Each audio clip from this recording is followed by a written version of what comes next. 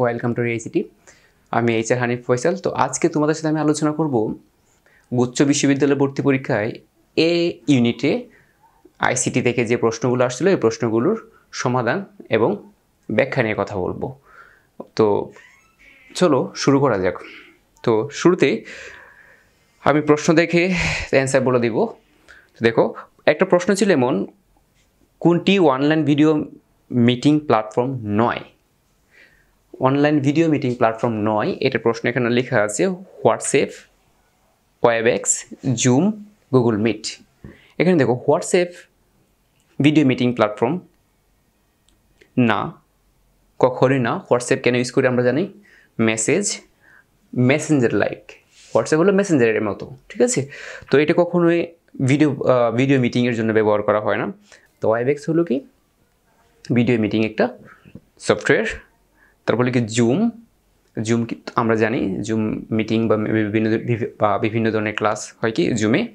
Google meet কি জুমের মতো একই টাইপ, গুগল কোম্পানির, ঠিক আছে? ওকে, পরবর্তী প্রশ্ন ছিল এটা যে দ্বিতীয় প্রশ্ন, A B into A plus B এর সরলীকৃত মান কত? দেখো, আমি আগে বলেছিলাম যে কোনো পরীক্ষার জন্য শর্টকাট সরলীকরণ খুবই ইম্পর্টেন্ট এবং এটা পরীক্ষায় আসার মতো। তো দেখো, তো এখানে কি হবে, তো এখানে যেহেতু ডি মর্গান পড়বে, সো এখানে ডি মর্গান ভেঙে ফেলতে হবে, এটা ইন্টু এ প্লাস বি। তারপর যা হবে নর্মাল গুণ এ not be plus A B not plus B not. তার মানে এটা 0, এটাও 0, থাকতেছে কি এ not be plus A B not, মানে কি এ এক্সক্লুসিভ বি। তাহলে এটা হবে কি তার অ্যান্সার। তো এখানে অপশন যাই থাকুক না কেন, আমাদের এইগুলো সলভ করার জন্য অবশ্যই সবসময় সরলীকরণ করতেই হবে। সরলীকরণ ছাড়া এটা অ্যান্সার দেওয়া সম্ভব না, ঠিক আছে? তার মানে এটার অ্যান্সার এটা বি নাম্বার। আর দ্বিতীয় কথা হলো 3 নম্বর প্রশ্ন ছিল কোনটি ডেটাবেজে সবচেয়ে বড় ডেটা টাইপ? এখানে অপশন আছে টেক্সট, নাম্বার, কারেন্সি, মেমো। এগুলোর মধ্যে মেমো হলো কি সবচেয়ে বড়, সে 65,536টির মতো ক্যারেক্টার নিতে পারে। ঠিক আছে। দেখো, তার পরবর্তী প্রশ্ন ছিল 4 নম্বরে যে লুপ শেষ হবার পূর্বেই লুপ থেকে বের হওয়ার জন্য সি ভাষায় কোন স্টেটমেন্ট ব্যবহার করা হয়? লুপ শেষ হওয়ার আগে লুপ থেকে তুমি বের হওয়া, মানে কি লুপ শেষ হওয়ার আগে তুমি লুপকে কী করতে পারবা? থামিয়ে দিতে পারবা। এই থামিয়ে দেওয়া বা ব্রেক করার কাজটাকার ব্রেক স্টেটমেন্টে। সো এটা অ্যান্সার কি ব্রেক, ঠিক আছে? যদি এটা প্রশ্ন করতো যে লুপের মাঝখানে মাঝে মাঝে গ্যাপ দেওয়ার জন্য বা মাঝে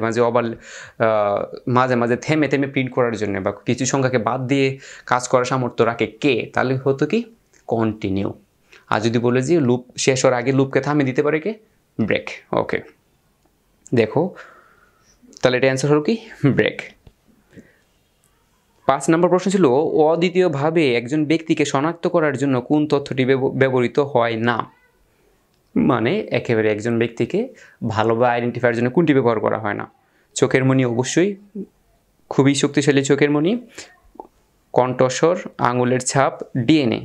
কণ্ঠস্বর আমরা কখনোই কি ব্যবহার করি না, কারণ অনেক সময় অনেকে কণ্ঠ নকল করার অভ্যাস বা আছে, ঠিক আছে? আমরা জানি, যেমন সবচেয়ে কমন বিষয় হলো ডিপ জলে ডায়লগ দেওয়া। হ্যাঁ, দেখো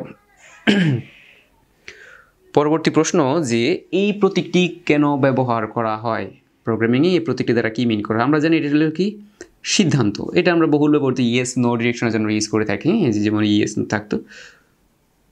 তো যাক, এটা আমরা পারবো, এটা ফ্লো চার্ট থেকে আসা। তার পরবর্তী প্রশ্ন ছিল খুবই ইম্পর্ট্যান্ট একটি প্রশ্ন এবং এই থেকে যে কোনো পরীক্ষায় যে কোনো টাইপের প্রশ্ন আসতে পারে এবং মোটামুটিভাবে প্রোগ্রামিংয়ে এই টাইপের প্রশ্ন যে কোনো পরীক্ষায়, যে কোনো কম্পিটিটিভ পরীক্ষায় আসতে পারে বা তোমাদের কলেজে যে কোনো পরীক্ষায় এটা খুব গুরুত্বপূর্ণ। যেমন প্রশ্নটা ছিল for i equal to i less than equal 5 i plus এটা দিয়ে পরে লেখা ছিল if i equal 3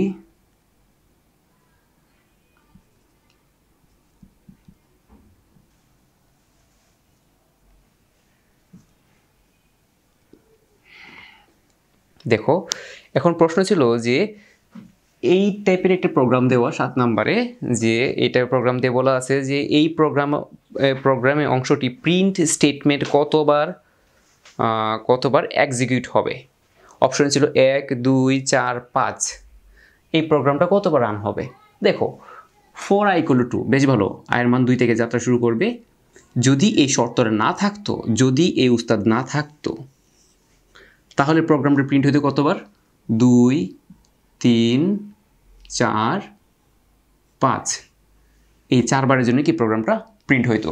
কিন্তু এখানে শর্ত দেখো, ইফ i = 3, যদি i = 3 হয় তবে তুমি প্রিন্ট করবে, যদি i = 3 হয় তবে প্রিন্ট করবে। তাহলে প্রোগ্রামটা প্রিন্ট হবে শুধুমাত্র তার জন্য, আর কারোর জন্য প্রোগ্রাম প্রিন্টএফে যে ওয়েলকাম টু ইউনিভার্সিটি এটা প্রিন্ট করবে না। সো প্রোগ্রামটা প্রিন্ট হবে কতবার, একবার। যে যাই বলুক, অনেক ভিডিওতে অনেকে বলে 2 বার, অপশন নাই, সুযোগই নাই। ঠিক আছে, দেখো 8 নাম্বার সি ভাষায়, আচ্ছা এক্সপ্রেশন থেকে ছোট একটা ম্যাথ আসছে যে 1/2 প্লাস পাও 80 প্লাস 5 রিমাইন্ডার 2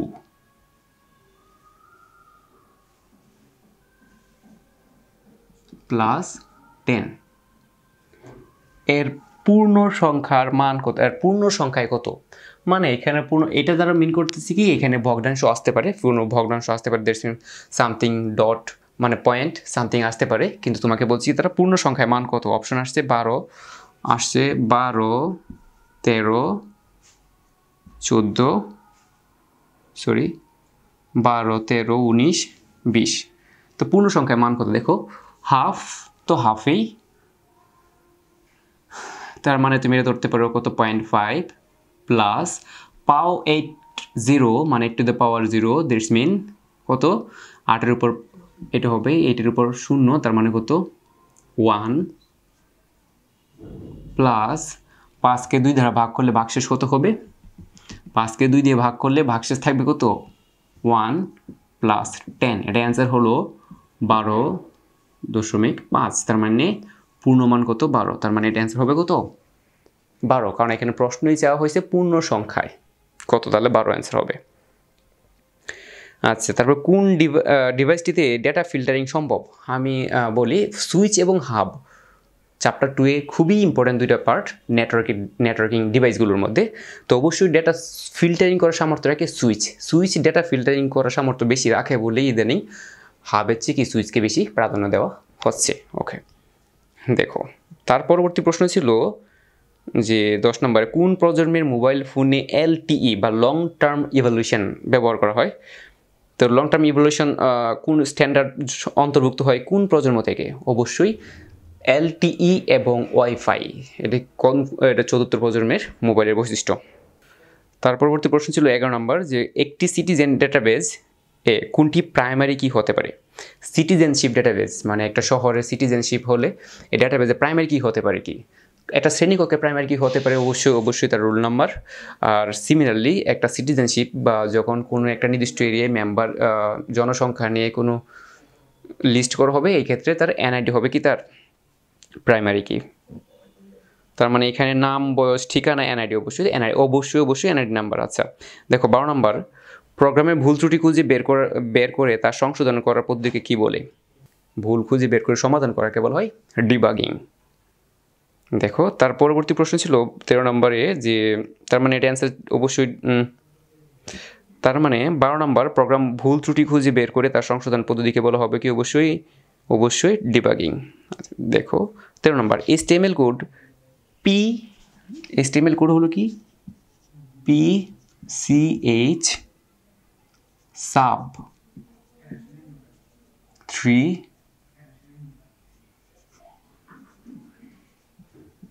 sub CH তারপর P closed। তার মানে এটা অ্যান্সার কি? এটাই অ্যান্সার তো একেবারেই সহজ। তার মানে এটা অ্যান্সার হলো CH3CH। 13 নম্বর গেল। 14 নম্বর, কোনটি অ্যাসিনক্রোনাস কাউন্টার? আমি এমসিকিউ ভিডিওতে প্রায় বলেছিলাম যে সিনক্রোনাস অ্যাসিনক্রোনাস থেকে এমসিকিউ আসতে পারে, কাউন্টার থেকে, কাউন্টার টপিক থেকে। কাউন্টার মুড কি, মুড কীভাবে কাউন্ট করে, তারপরে সিনক্রোনাস অ্যাসিনক্রোনাস কাউন্টার কারা। এর মধ্যে এখানে প্রশ্ন আসছে কি যে কোনটি অ্যাসিনক্রোনাস কাউন্টার। এখানে রিং কাউন্টার, মুড 10 কাউন্টার, ওরা হলো সিনক্রোনাস কাউন্টার। আর রিপল কাউন্টার হলো কি অ্যাসিনক্রোনাস কাউন্টার। রিপল কাউন্টার হলো কি অ্যাসিনক্রোনাস কাউন্টার। তার মধ্যে রিপল কাউন্টার হলো আবার দু প্রকার। রিপল কি বলছিলাম, আপ এবং রিপল ডাউন। দেখো তারপর 15 নম্বর প্রশ্ন হলো যে 1F এটা আছে কিসে, হেক্সাডেসিমালে। 1F এর সাথে 1 যোগ করলে যোগফল কত হবে? এই প্রশ্নটা তোমাকে ভিন্নভাবে করতে পারে যে 1F এর পরবর্তী সংখ্যা কত। এটা হেক্সাডেসিমালে যে কোনো সংখ্যা দিয়ে বলতে পারতো, অক্টালে যে কোনো সংখ্যা দিয়ে বলতে পারতো। তো এই ক্ষেত্রে সবসময় কী করবা, হেক্সাডেসিমালের সংখ্যা পদ্ধতি নিয়ম অনুসারে জাস্ট 1 যোগ করে ফেলবা। তো 1F এর পরবর্তী সংখ্যা কত হবে? 1F এর পরবর্তী সংখ্যা 1F এর সাথে 1 যোগ করলে হবে কত? 20। তার মানে এর অ্যান্সার হবে কি 20। দেখো তারপরে 16 নম্বর, বাংলা বর্ণমালা কোন কোডের অন্তর্ভুক্ত? বাংলা বর্ণমালা কোন কোডের অন্তর্ভুক্ত? অবশ্যই ইউনিকোড, তাতে কোনো সন্দেহ নাই। ইউনিকোডের কাজ হলো কি ইউনিভার্সাল কোড, সারা বিশ্বের সকল ভাষাকে সংযুক্ত করাই কি তার মেইন উদ্দেশ্য। আপডেট এবং অল্টার এই কমান্ড যথাক্রমে কোন ধরনের স্টেটমেন্ট? তো দেখো এটা হলো ডেটাবেজের এসকিউএল কমান্ড সেকশনে। তো এখানে আমি আগে বলেছিলাম যে এসকিউএল কমান্ড থেকে ডিএমএল এবং ডিডিএল খুবই ইম্পর্টেন্ট। ডিডিএল মানে ডেটা ডেফিনেশন ল্যাঙ্গুয়েজ, মানে টেবিলকে ডিফাইন করার জন্য যা যা লাগে তা হলো কি ডিডিএল। আর টেবিল ম্যানিপুলেট করার জন্য, দ্যাটস মিন টেবিলের ডেটা ইনপুট করার জন্য, কোনো কিছু ডেটা ডিলিট করার জন্য, এইগুলোর জন্য যা লাগবে তাকে বলি কি ডেটা ম্যানিপুলেট বা ডেটা ম্যানিপুলেশন ল্যাঙ্গুয়েজ, বাট যাকে বলি আমরা কি ডিএমএল। তো এখন প্রশ্ন হচ্ছে যে আপডেট এবং অল্টার কমান্ড দ্বয় যথাক্রমে কোন ধরনের স্টেটমেন্ট? তো আপডেট হলো কি ডিএমএল এবং অল্টার সম্পূর্ণ টেবিল তুমি অল্টার করবা বা টেবিলে কোনো ধরনের পরিবর্তন করবা, কলাম সারে যুক্ত করা, এগুলোর কি ডিডিএল এর কাজ। তার মানে এটা অ্যান্সার হবে কি, এটা অ্যান্সার হবে ডিএমএল ও ডিডিএল। দেখো তারপর ওয়াইম্যাক্স প্রযুক্তিতে ব্যপ্ত লেখা মিটারে কত? ওয়াইম্যাক্স এর ব্যক্তি এলাকা যদি বলা হয়, এক্ষেত্রে কিন্তু আমি আগে বলেছি ব্লুটুথ, ওয়াইফাই, ওয়াইম্যাক্স তিনটা খুবই ইম্পর্টেন্ট। তাদের IEEE কোড এবং তার ব্যক্তি রেঞ্জ বিশেষ করে তার খুবই ইম্পর্টেন্ট। তো ওয়াইম্যাক্স হলো আমরা জানি এটা মোটামুটি 90 কিলোমিটার পর্যন্ত যেতে পারে, 90 কিলোমিটার পর্যন্ত। তাহলে এখানে রেঞ্জ দেওয়া আছে কত? দেখো সর্বোচ্চ দেওয়া আছে 10,000 থেকে 50,000। তার মানে এটা মাস্ট বি 10,000 থেকে 50,000 মিটার। বাংলাদেশে কিন্তু ওয়াইম্যাক্স না, এটা ওই সিঙ্গাপুর কিংবা আমেরিকা ওই দেশগুলোতে সম্ভব বা আছে। দেখো কোন সংখ্যাটি সবচেয়ে বড়? এখানে দেওয়া আছে কোন সংখ্যাটি সবচেয়ে বড়।